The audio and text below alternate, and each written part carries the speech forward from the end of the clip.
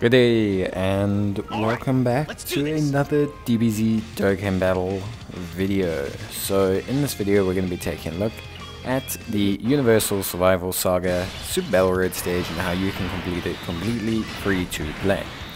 So we're back onto SPR. We obviously have done an absolute massive dent into the Legendary Goku event challenges, and I think we cleared 10 of them, 11 of them. So we've done a huge amount of the free-to-play Goku challenges, so I thought it's time to bring back some SPR stages and see how we can go with the third set of SPR. So things are starting to ramp up. I think the third set of SPR are definitely probably were a meta shift in the game. Not too difficult, like not too crazy. But they introduced some new categories. They kind of changed things up a little bit, so they were quite challenging, at least some of them. I know the USS one traditionally was very challenging due to the strength of the team at the time. But yeah, we're definitely going to be trying it out and obviously completing it with a fully free-to-play team.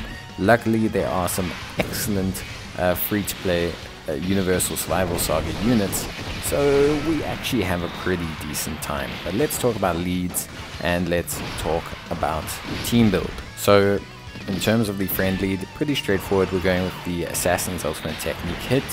After his EZA, a very strong unit, 170% lead for the Universal Survival Saga. Has the ability to stun the opposition, has the ability to reduce their attack and defense, and also, of course, does a tremendous amount of damage. And because we have quite a few Universe 6 units on our team, there's a small chance that we could proc his AoE stun, which occurs when he enters the turn, and quite frankly would be relatively helpful in taking out the stage. So would be pretty interesting to have Hit do that. You could choose a lot of the Universal Survival Saga leads. I just thought it would be a lot of fun to try and use Hit, especially considering I've recently used Hit in a review that I did of him at max level. So let's take a look now at the free-to-play units on the team. So in terms of free-to-play units, the free-to-play lead that we're going to be using is the new Instinct of the Awakened one, Goku Ultra Instinct Sign, and that's the physical UI Goku. A very strong unit that's a 77% Universal Survival Saga lead. He raises attack and defense, causes supreme damage to the enemy. He is a support for the Universal Survival Saga, and of course he has attack and defense of 120% with a high chance of evading the enemy's attack as well. So pretty good stuff, honestly speaking. Really solid.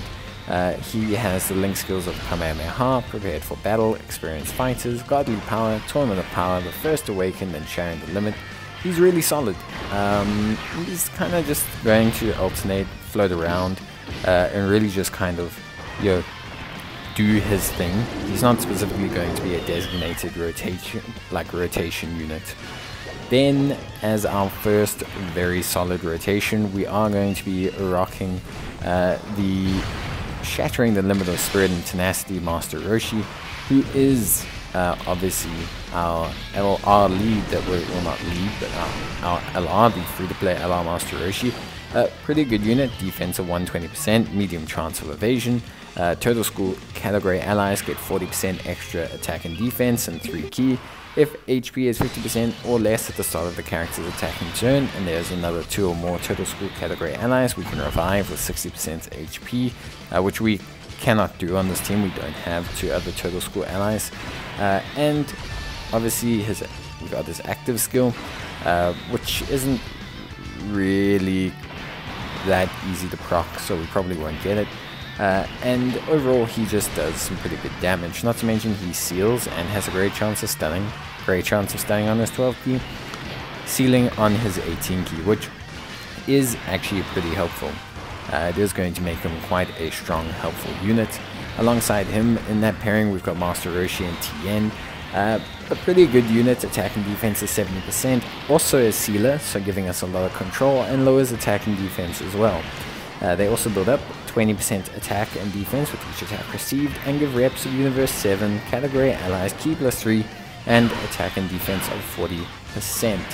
So some pretty solid stuff.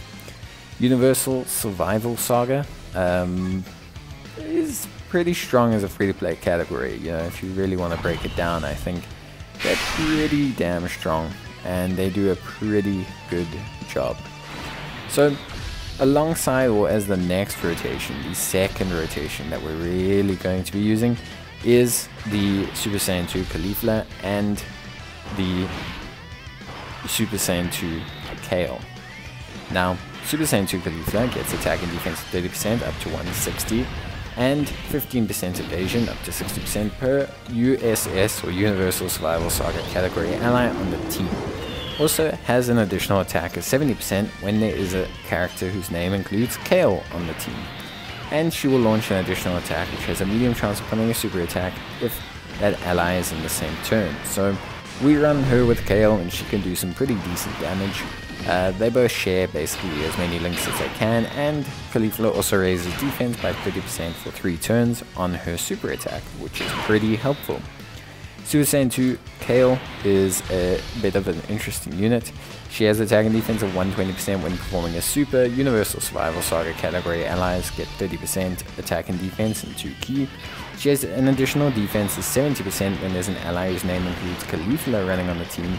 And she also gives all allies a little bit extra and some crit chance, 16%, if Caulifla is attacking in the same turn.